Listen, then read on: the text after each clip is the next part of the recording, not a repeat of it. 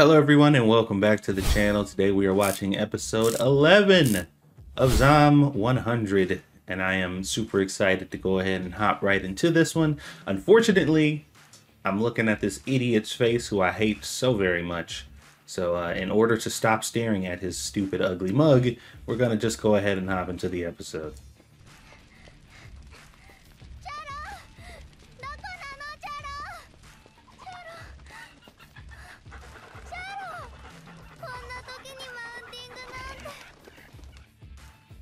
Oh my god, that poor chicken. She said, now's not the time to be humping things. Apparently this is a common occurrence. That poor chicken.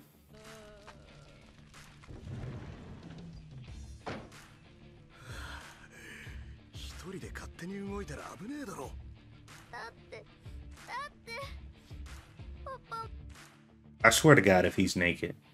He better not fucking be naked.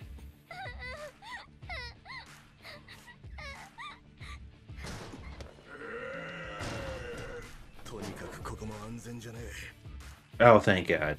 Okay, he has on pants at least. I don't know what happened to his shirt, but good lord, dude. Now is definitely not the time. Then again, is it ever the time? It's never been the time for him to be naked. But he always finds a way.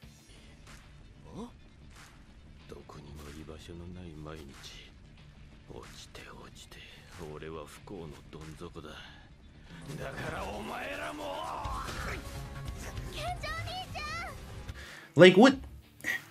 Once again, I just don't understand. Your life is miserable. You hate your life. It's so unfair that you got dealt the cards you got dealt. And it sucks. But the only way you could be happy now is if you ruin everybody else's lives. If you bring people down with you. If you're gonna kill yourself, just do it. Just do it.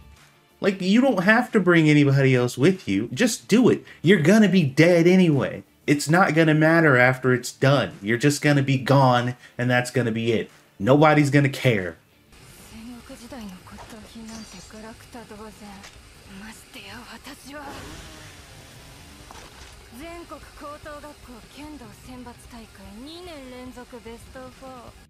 I don't think I ever want to encounter a person who has placed very high in a fencing competition who is expertly wielding a chainsaw. I feel like that's just a situation I'd rather not be in.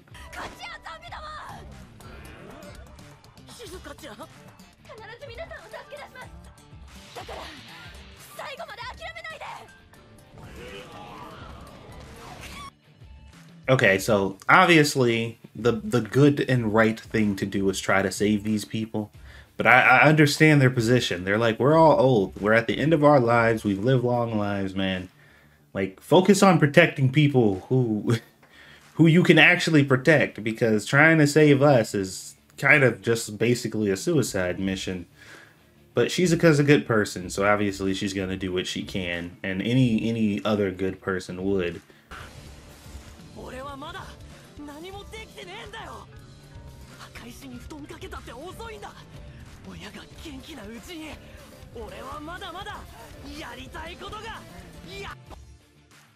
That's a good attitude to have. Obviously, you want to try to give back to the parents who took care of you, but he's so obsessive about it, and I don't think he really understands that his parents just love him and they're glad that he's doing fine and that he's okay. A lot of good parents who raise you properly, they don't like expect you to come back and do all these things for them generally. That's usually not what the goal is. Like, I'm going to have these kids and I'm going to raise them good because, you know, I want to try to benefit and get some kind of perks from, you know, like, some people say that, but they don't really mean it like that. They're not using you in that way. It's just like, you know, obviously, if your parents have taken care of you and you love them, you're going to want to do that for them anyway. Yeah, it just kind of comes with the territory.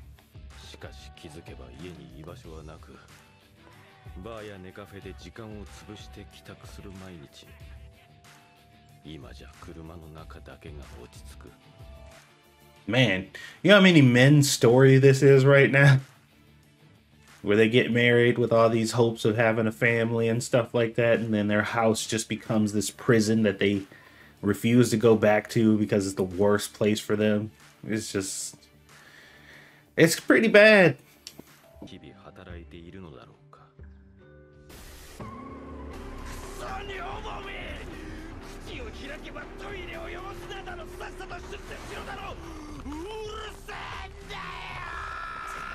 Why is that anybody else's problem? You married the wrong woman, she sucked. And like, that's it. You made a poor choice. And now it's the world's problem. It's everybody else's fault and problem, and you just can't be happy until somebody else goes down with you. Like, suck it up, you little bitch. Make better choices.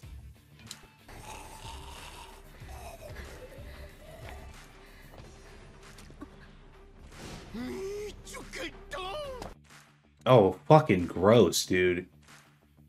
I'm sorry. I'm sorry. If I see some shit like that, especially in this situation, I'm killing on sight.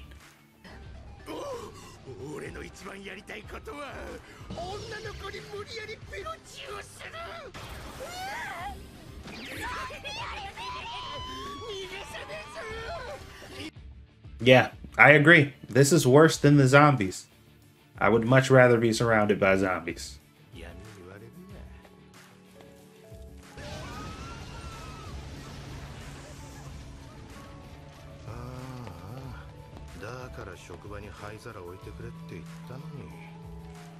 And it is never, ever their fault. That, like, out of all the possibilities that could happen with these people, they never come to the conclusion that, you know what, maybe I'm just a worthless fuck up. Maybe it's me. No, it is the world. I have bad luck. I don't do anything wrong. I'm always right, and I'm always the victim.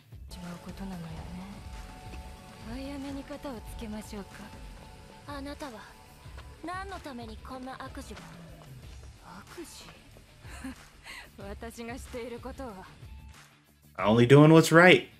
I'm only doing what's right, guys. I have a right to fucking kill people. I have a right to ruin other people's lives because my life is bad.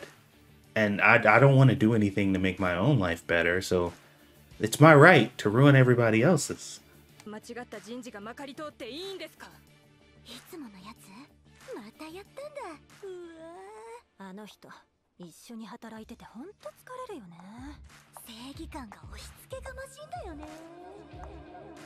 Yeah, they haven't garnered any sympathy for any of these characters. They all have self-made problems. Like none of these people were just put in unfortunate situations, or none of these people were like necessarily dealt a bad hand, so to speak. They all were fuck-ups, or either, you know, overbearing, or had personality problems, or made bad decisions. And it's all their fault. Like, usually there are villains like, I can sympathize, you know, I can see how somebody came to this point. But no, not a single one of these people has any excuse to be doing what they're doing right now. They're all just worthless pieces of shit that are too much of a bitch to actually just kill themselves and just get it over with. So they spend their time ruining everybody else's lives instead. Fucking worthless.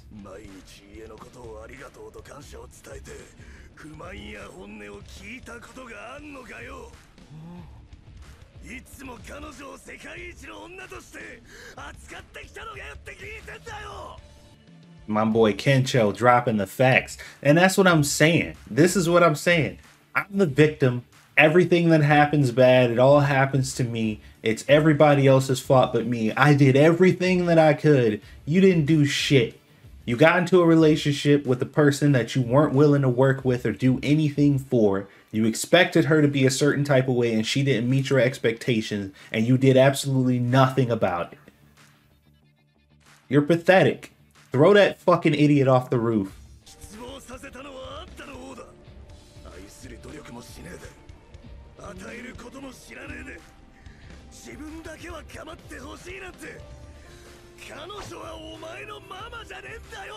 Bro, based Kencho. Holy shit, dude.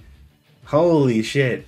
Look, man, like I said before that a lot of dudes' realities is, you know, they come home and they got this really messed up home life and they got, I did say that. And that does happen to a lot of people. And sometimes they are put in that position because of a series of just really unfortunate shit. You know, they pick the wrong person or whatever. But in this situation, it takes two people to maintain a relationship.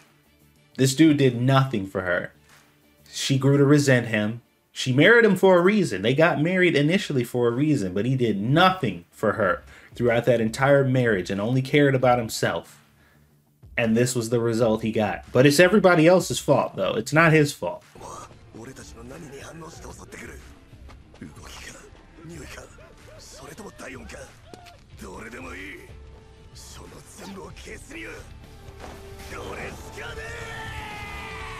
Didn't I say he always finds a reason? Did I not say that there is always 100% a reason for him to get naked? Arguably, it is arguable that he should probably keep his clothes on in this situation. Because while you're naked, all the fucking bullshit that's in there, you know, you don't want that like all over your skin. So like you would have a little bit of protection from it, at least with your clothes on. This seems really stupid.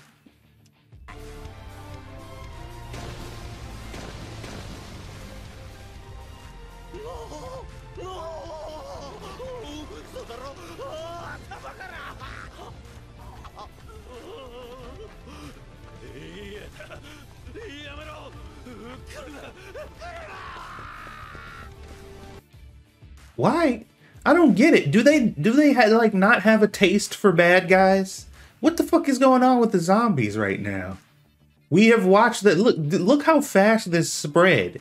There were zombies absolutely decimating people all throughout the city, and now all of a sudden, when it comes to the villains, they're just like, we're gonna take our time to eat them, or we're just not going to at all. Like, how did he even get away from that situation when he was surrounded like that? It makes no sense.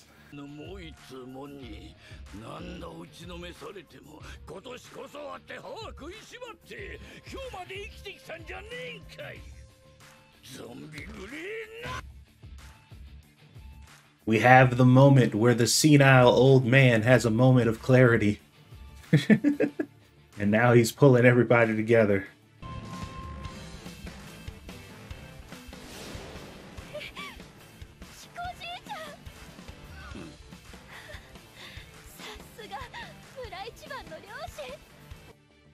I disagree. If he was the best hunter in the village, he would have shot him in the head. So, yeah, I don't agree with that sentiment.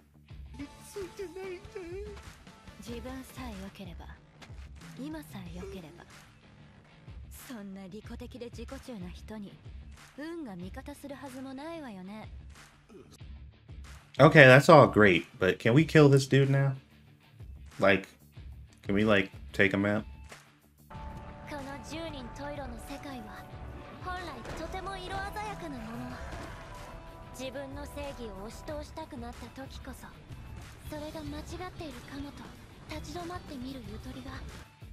No, she can't do that. Are you serious? There's no way that could happen. How could she be wrong? It's not possible. That's never on the table. Look, I have a lot of problems. My life sucks. Things that are happening.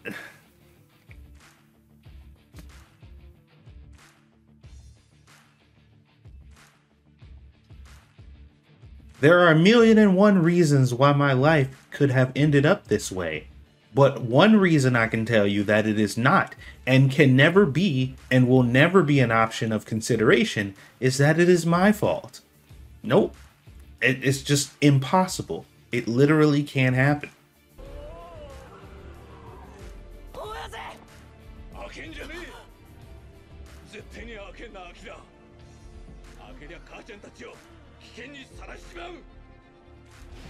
So he's sacrificing himself because his health is deteriorating so much that he ain't got that much longer to live anyway. So this is one of those sacrifices that definitely makes a lot more sense than a lot of others. Because sometimes in some shows, man, the characters, they put themselves in situations and sacrifice themselves for literally no reason. It's just like that you just died for nothing. They made it look all heroic and they gave you some stupid reason that you claimed to have done it, but it was you did it for nothing.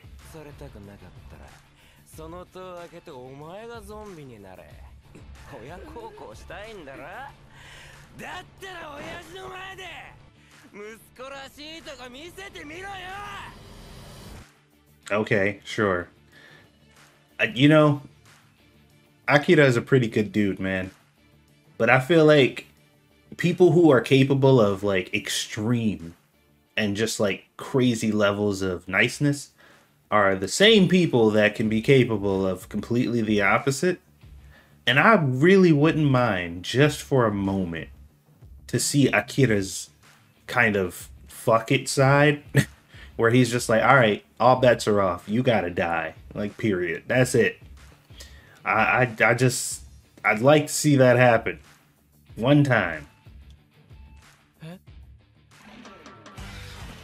All right, and there's the episode, guys. Thank you guys for watching. Hopefully you guys enjoyed it. I know, I don't know. I don't know if I'm coming off a little mean or something like that in this episode, but like these people are fucking scum. I have no tolerance for people like the people in this show or the people that they're portraying. I'm still enjoying the show. I'm not mad at the show at all. Like, I don't think that the show is bad because of these characters or whatever. I just hate people like this. I hate people who use their bad lives as an excuse to ruin the lives of others. It's just, they're the worst type of people, you know? It's just, it's a trigger for me. And as you can see, it's working. But anyway, hopefully you guys enjoyed it. I'll see you guys on the next one.